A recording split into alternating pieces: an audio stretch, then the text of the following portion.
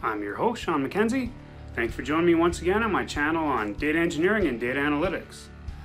In this episode, we're going back to our Microsoft Access playlist, and we're going to talk about crosstab queries and how crosstabs are super useful for when you need to sort of pivot your data over and get a different view so that you can have lots of columns and some summary statistics sort of in the middle of your table.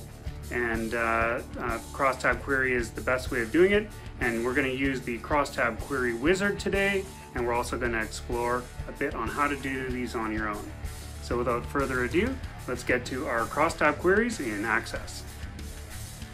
Make sure to check the link in the description for my Patreon page where you can find out more information about coaching.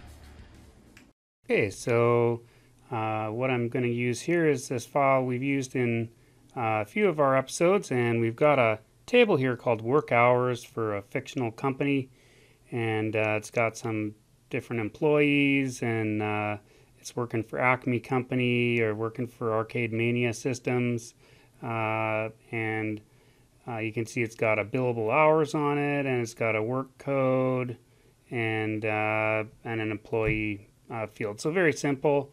And what we want to do is we want to take this and see what we can get out of it using our crosstab query. And of course, the easiest way to do that is, we could do it in query design, but we'll use the query wizard today, and we'll walk through the steps. So we're going to choose the crosstab query wizard, and there's all our stuff from our other episodes. And you can pick the table that you want, and then the first step is to pick what you want in those rows as the row headers, because we're going to sort of pivot the data and it's going to summarize it. So if we want to make sure that we pick something for the rows, we can pick up to 3 fields and it will kind of do a hierarchy for you. If you want to, and for our first example, we'll just choose the company for the row header, and then after that it says, well, what do you want as the column headers? And that's sort of like what you're going to see along the top here. And in this case I'll choose the employee because there's only a few in this table, it looks like.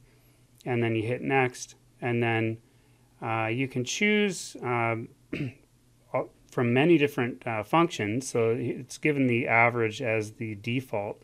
So what that's going to do is going to say between each company and employee, what's the average number of hours that they worked.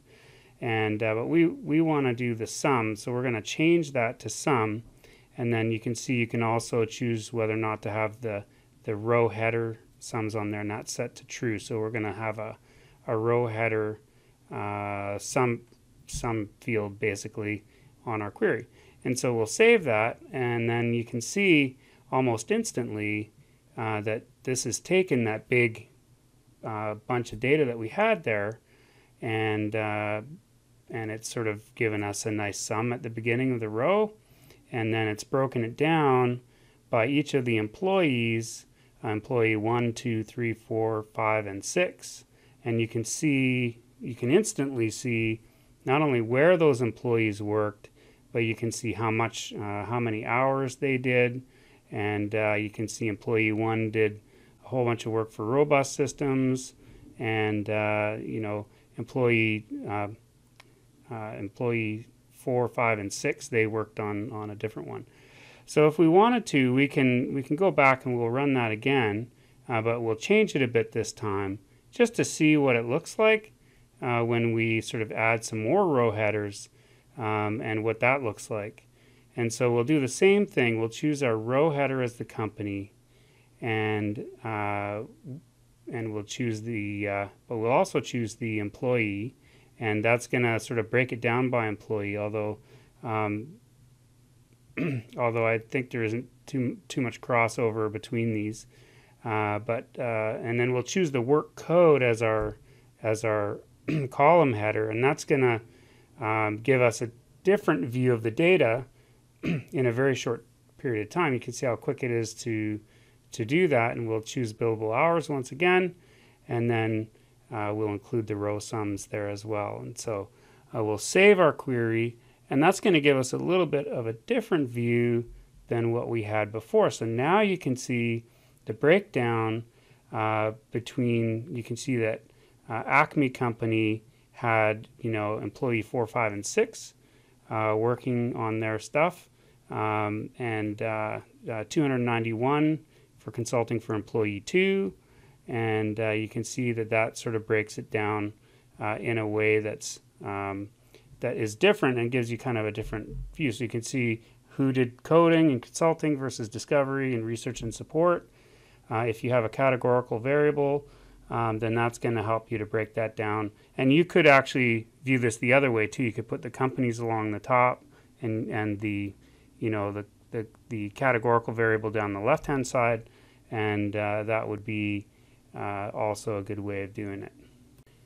And as another example, we could switch it up a little bit even from that, and we could choose our crosstab query again from the wizard, and grab our table again, and we can do some more exploration here. And this is where crosstabs are really helpful, is that they help you to be able to pivot the data over, view it in different ways.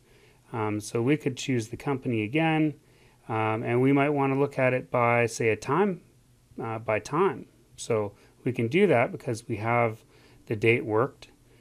So we can choose our column header, but this time we'll choose date worked, and that's going to give us some different selections when we go on to the next one. So we can view it by quarter, by year, by month, by date, if you wanted. And so this is where it's very handy. And so what I'll do is I'll choose quarter, because this data I know already that it only has data in 1 year in it. So we'll choose the billable hours, and we'll choose the sum again, and this time we'll just call it number 3. And now you can see there's a different view of the same data that shows us how much was done in each quarter for each company. And so that's very handy for doing comparisons. You can compare how you did between this year and last year, and all kinds of things like that.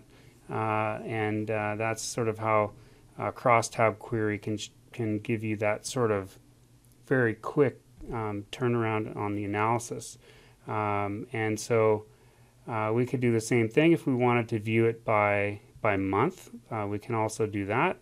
So if I wanted to go to my work hours, and I could grab the same thing, we'll grab the company, and we'll grab the date worked again, and we'll take that, and this time we'll choose the month instead of the quarter. And you can see if we do the same thing, grab our billable hours, we'll put that into a sum, and suddenly we've got a monthly summary straight across the board with nice 3-character month names across the top, which are nice for reporting. And you could put this into a report very nice and easily, and you can see the hourly count that was done for each customer, and that's a nice easy summary, and you can sort of see the power of the crosstab query there. You can also do these queries by going into the design view. So if you could start with the design view, and you can choose everything manually as well, and you can sort of see, if I look at the design view of the one we just created, you can see all of the selections down below here, so you could sort of get a feel for how that works. So in this case, we can see that's our row heading is the company, just like we chose in the wizard. You can choose your column heading with a group by as the field.